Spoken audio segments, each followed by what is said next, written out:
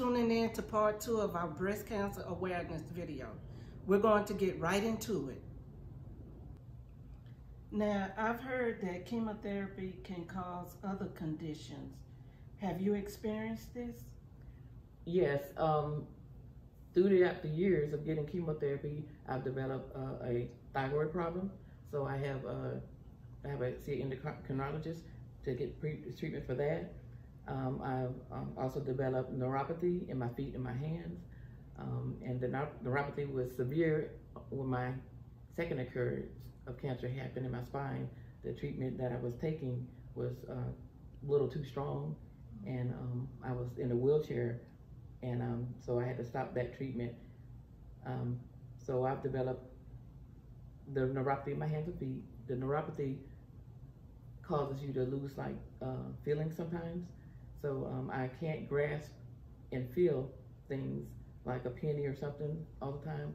And on my feet, sometimes I can't feel the ground. I think I'm walking, okay, but I can't feel the ground. So that's something I did get during my treatment. Does it ever cause you to lose muscle? Yes, the chemotherapy also caused me to have muscle problems. So I have leg weakness in my muscles, and so my balance may be a little off sometimes, and I maybe feel like I'm drunk, but I haven't taken a drink. But you learn how to deal with these things and get physical therapy for them, and you push on with your life. Also, I think I mentioned I had a thyroid problem that I got during chemotherapy, and I just move on. And with your chemotherapy, did you have to get a mastectomy? And if so, how did that affect you as a woman? Yes, I got a mastectomy on the left side. So I had that left breast removed, and as of now, I have a prosthetic on the left side. And also, women need to know that you can go through your insurance, or if you have Medicare, and they will cover a prosthetic, because a lot of people struggle with, what do I do? Or you could go to, if you're not insured, certain foundations like the National Cancer Society, and get a prosthetic for that side. As far as it affected me as a woman, it did affect me mentally, because that's a part of your womanhood, your breast. And so, and then the thoughts of what does my husband think? How does he feel about it? And even though he shared his feelings about it, you still have a little doubt in your mind. Like, I feel less of a woman, and I feel less attractive. So a lot of those thoughts go through a cancer patient's mind when they're dealing with getting a mastectomy. And I think women just need to just push on, and even seek treatment, to make sure you're not overthinking the thought of losing the breast, because you're still a whole person, you're still you. Right. When you're going through treatments, you can lose a lot. Your breast, you may have a double mastectomy, or even a lumpectomy, where they take just a portion of the breast to remove the tumor. Sometimes it leaves some deformity in the breast, that maybe it didn't, or something. And also, you may lose your hair because of the radiation the chemotherapy. Initially, it takes a little time, but your hair will start slowly falling out. And mine fell out to a point where I had to make a decision, because I'll be walking and you can see hair flying. And it's kind of mentally challenging for a woman. You're just walking and your hair is just falling out in lumps. So I made the decision to just go in and get it all shaved off, so I can just get it done and over with. And sometimes that may be a better way for women to cope with the hair loss. Just go ahead and remove it, and that's your control of your hair, because you feel like you're losing control. So I had that control to make that decision to just go ahead and shave the rest off. So my family joined me. We all went to MD Anderson, and a lot of cancer facilities, people don't know about that. They may have barbers that help you, and they know how to cut your hair and be very sensitive about it. And because it was a very emotional day when I went to get my hair cut. You know, I was fine, but my family was crying, and you know, it affected them more than it affected me. And so I just made that decision. And sometimes, you know, you can make that hard decision, but then, you know, kind of have fun with it. Because, like, you know, I can wear wigs, and I can be have long hair one day, short hair. This is a wig that I have on now. You know, so sometimes you have to embrace what's happening, and just deal with it in a positive way, and just, you know, it is what it is. It's part of the treatment process. It had to be done. The treatment has to be done. So those are things that's going to happen. So although you may lose something, you're still a whole woman. Yes. Okay. Yes. Okay. You're still a whole woman, and you just gotta try to get that mindset to think that way, because that's the hardest thing, is staying in that positive mindset. You know, when you're going through these treatments and you're just feeling bad, and you know, you feel maybe less of a woman sometimes, and even in parenting, you're wondering, what does my kids think? You know, are they embarrassed to be out in public? Because I would go bald in public. You know, you just kind of get used to things.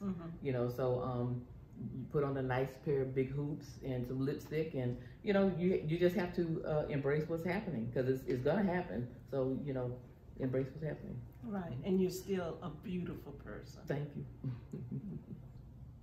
Do you have any long-term effects from your chemotherapy? Yes, the neuropathy was one thing in my hands and feet from the treatment, and my cardiologist closely watches my heart function. I get an echocardiogram and ultrasound every 6 months for my heart to make sure it's functioning well, because chemotherapy long term does cause, you know, weakness of the heart muscles.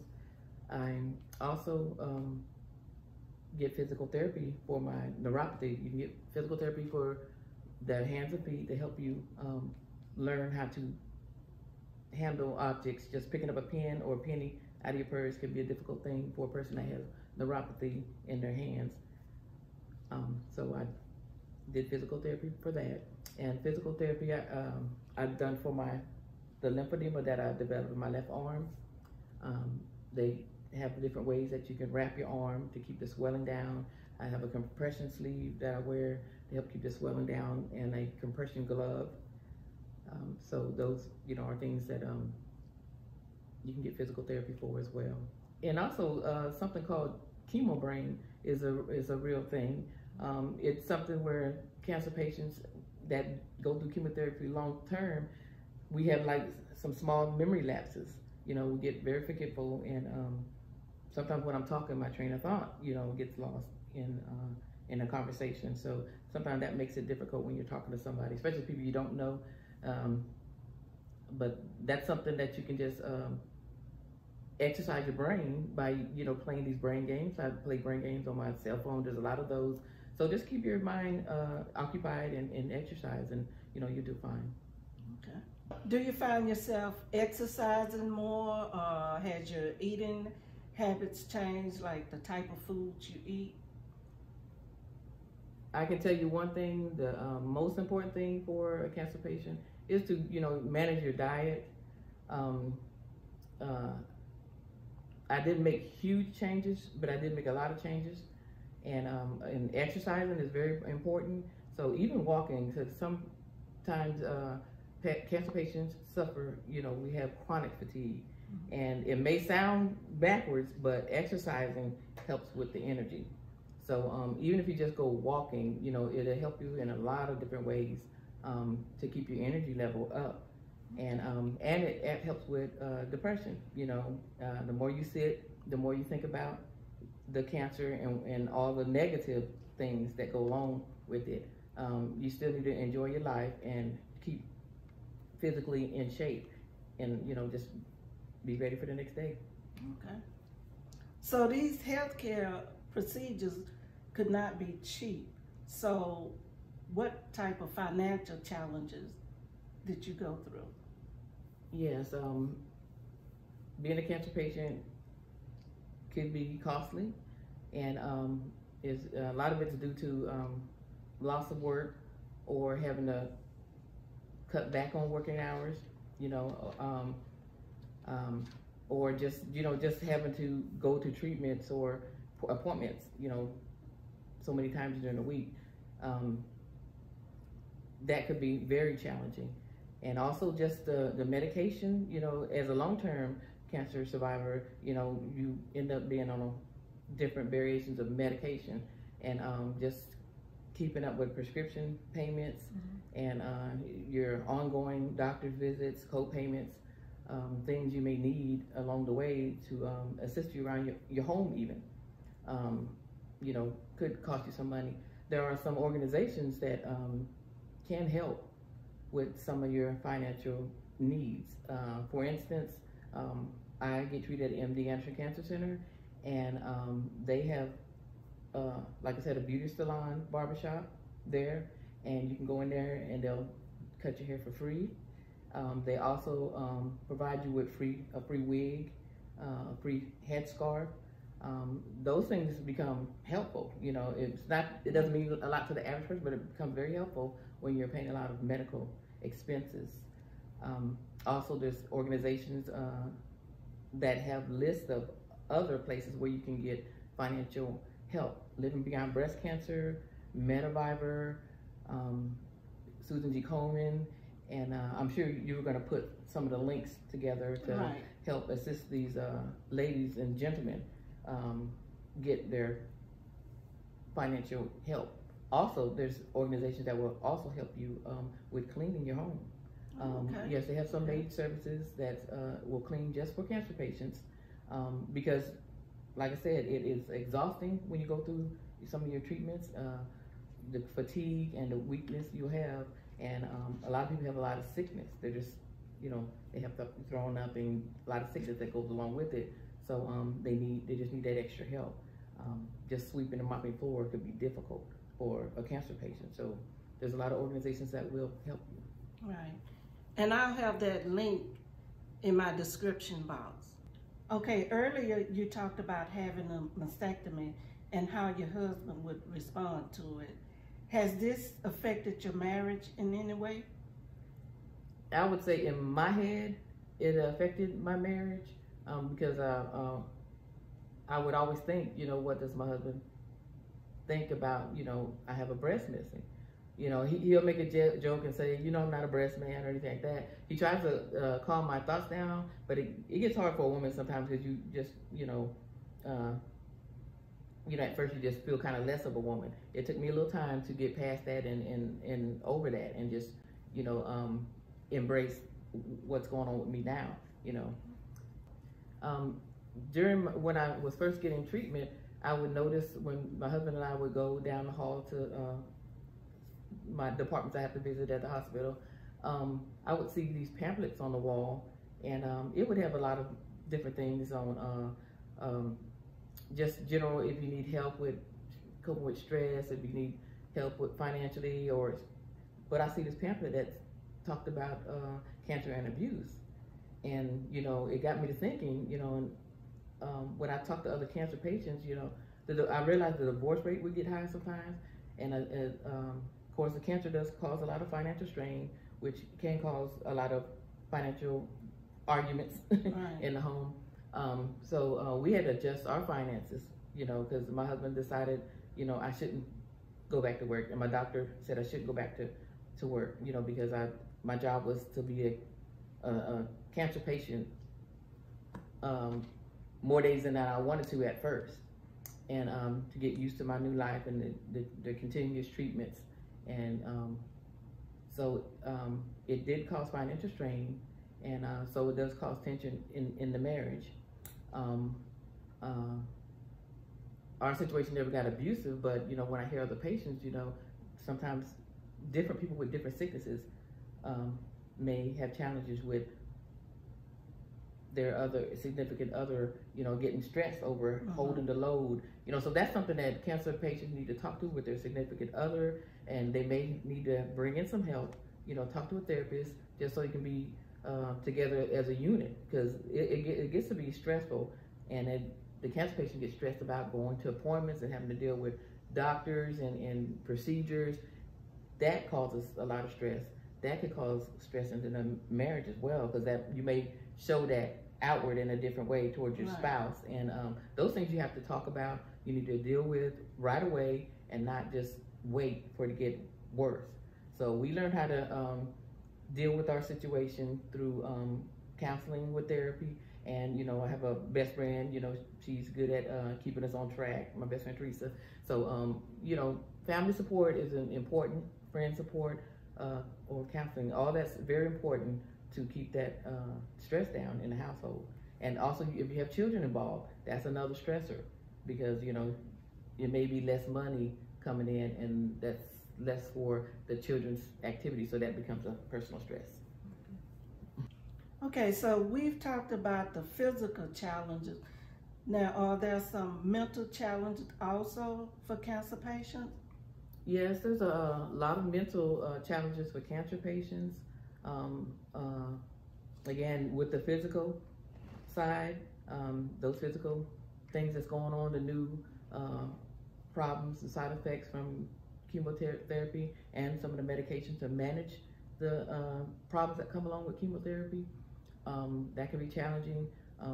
Just being a parenting, because I know cancer patients that have babies, little ones, in school, and they're trying to go through their day-to-day life, still being that mother figure, but, you know, you have the challenges of the fatigue and body pains and aches that come along with chemotherapy.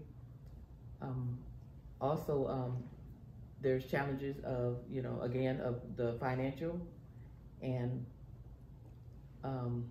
I believe that cancer patients should use self-care. Don't forget about yourself, you know, trying to hold up the family and hold up things around the house. You still got to have self-care and take care of yourself, you know, and make sure you're healthy and strong. Especially as a African American, we have a problem of, you know, just in past generations, we were raised to just get over, get past. Right. But the reality of it is you may need help. And in the Black community, we have a hard time accepting help or seeking help through a medical professional, a therapist. You know, there's nothing wrong with seeing a therapist. You'll be surprised about the things that you can manage, you know, by talking it over with a therapist. Because you can talk it over with your spouse or, you know, your children, whatever, but sometimes it's you may need that outside, because you don't want to put some things, you know, burdens on your family. So you might need that outside therapist to help you and guide you through sorting out these emotions and managing the new things that's going on in your life with chemotherapy. I mean, you can have a good life if you know, get that balance. You know, you can look at the word stage 4 and it'll mean less to you if you get that good balance.